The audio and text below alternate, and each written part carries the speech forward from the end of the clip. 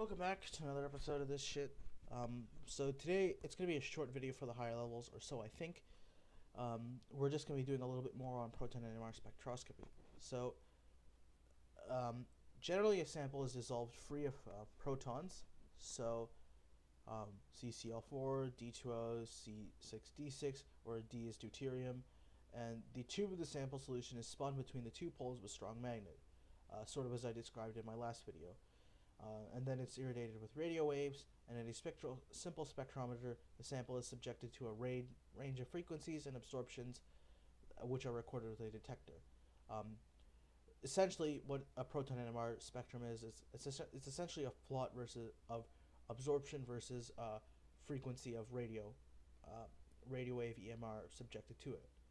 So as you learned in SL Chem, each chemical environment for hydrogen causes the appearance of an absorption peak or a band in the spectrum, and the integration traces how many numbers hydrogens are in that particular environment, which corresponds to that peak. There are, however, okay, fine, but you may have noticed that we use the units of ppm of chemical shift and not just frequencies of length. What's the problem with that? The problem is that there's at least two problems associated with the measuring and reporting the frequency of absorption.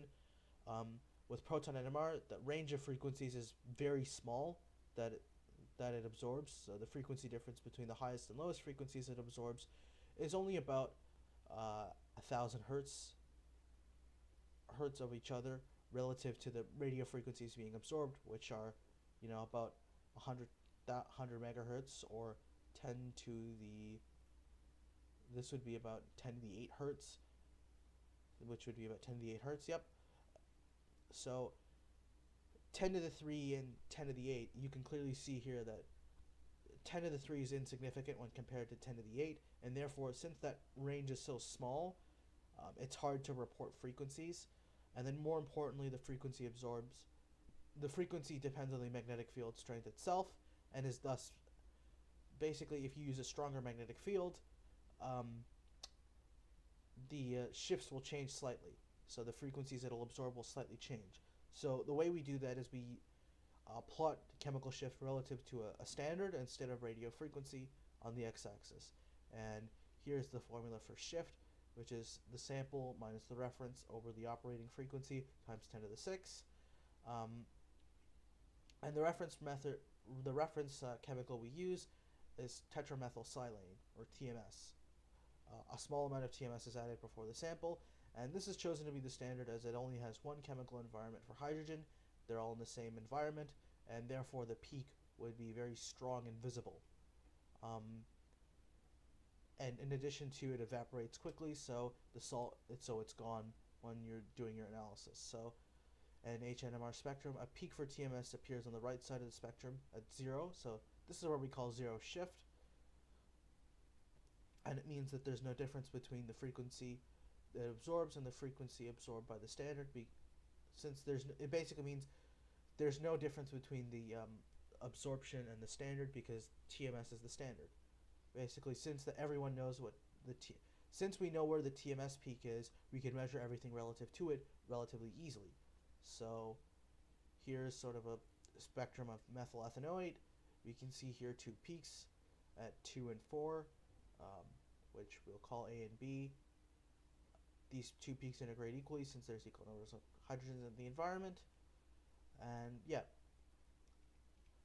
Lastly, the last little bit here is a little bit of extra information. Now, if you have a high resolution spectrum, you can observe these things known as splitting patterns, and this is actually caused by a quantum phenomenon.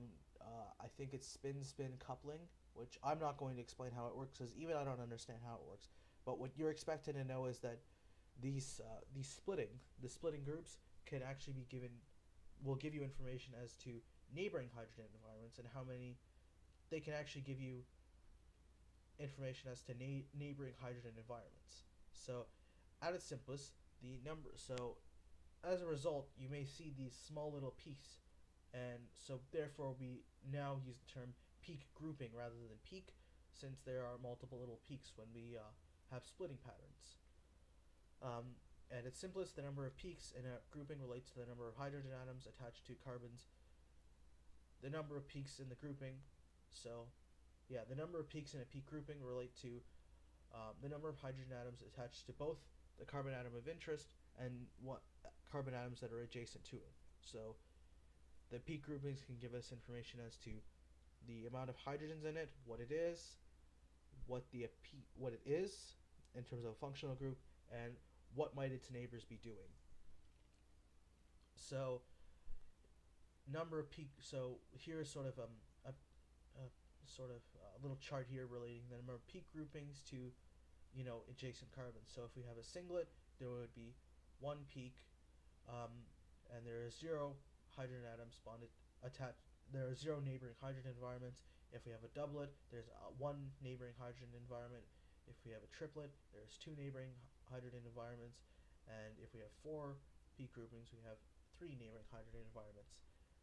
And notice here how these ratio of the peak sizes in the grouping follow Pascal's triangle. I don't know why that is, but it's a nice little coincidence. And we call these singlets, doublets, triplets, and quartets. So the easy way to do it is just take the number of peak groupings, subtract 1 from it, and you get the number of adjacent hydrogen environments within the number of neighboring hydrogen environments of interest. So if we consider 1-bromoethane, here,